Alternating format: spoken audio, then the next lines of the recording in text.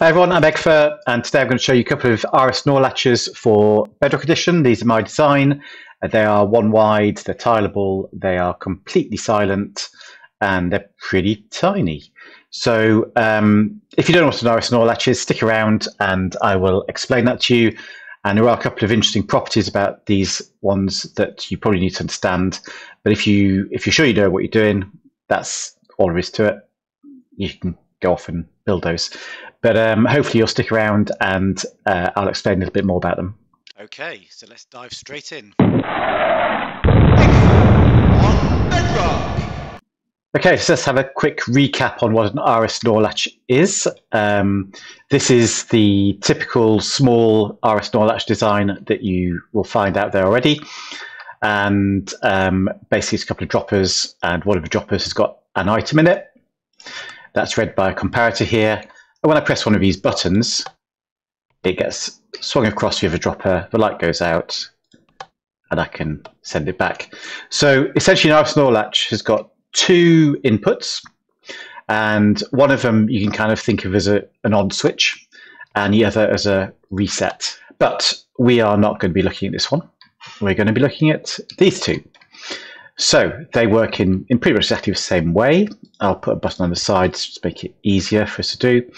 So you can see this torch here is lit, this one is off. I can press the button and they swap over. So I've got a positive and a negative output here. I can press this button again as many times as I want, nothing happens. But when I press the reset button, it comes back down here. And this one's exactly the same. And I'll explain to you why I'm showing you two of them in a moment. So you can see that just switches between the two. And if I spam this one, nothing happens until I reset it. So if you're thinking, hey Eggfur, why are you showing me a new one? You've just shown me the one that everyone uses already and it seems perfectly good.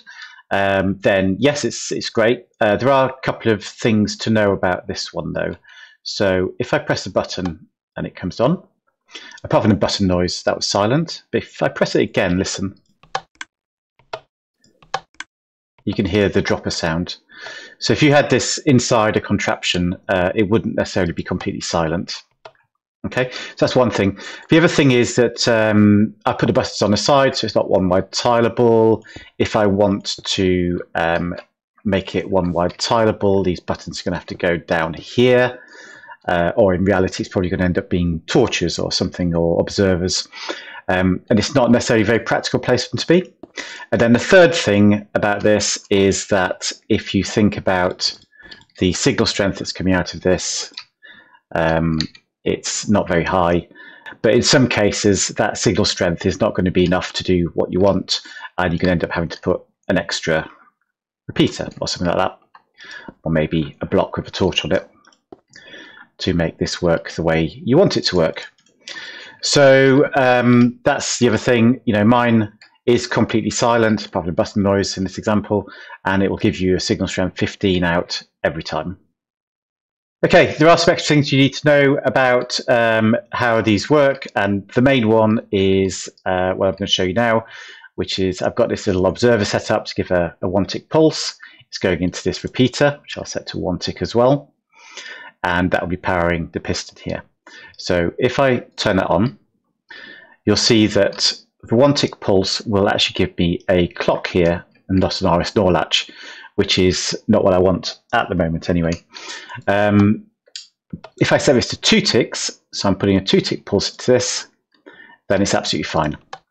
Okay, and that's true at the top and at the bottom input. So in both cases, you need to have at least a 2 tick input. Okay.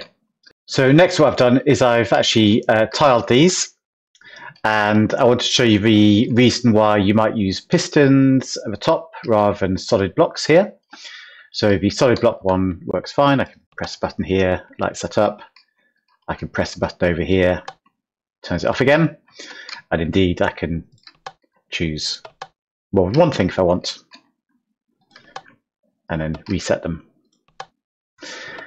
With the piston one though, I can do something a little bit different. I can have a reset which goes all the way along the top and resets all of these together. So if I press a button here,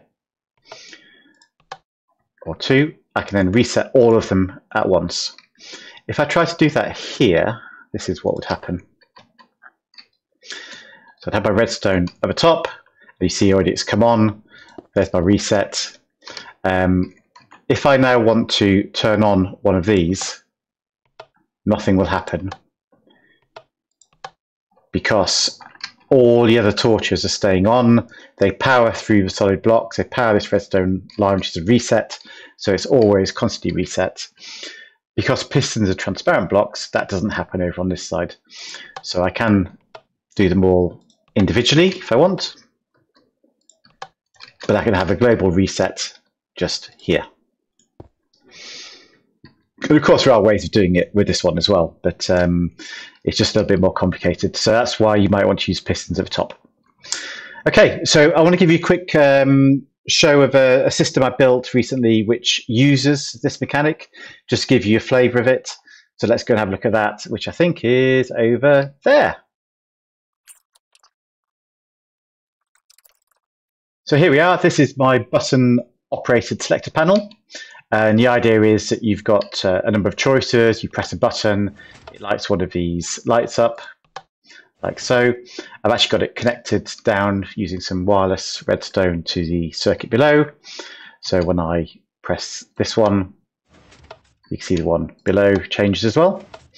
And the whole point of this is it uses exactly the circuit we just looked at. So here I've got my pairs of pistons. I've got my reset line going across the top. I've got my torches here underneath and along the top here.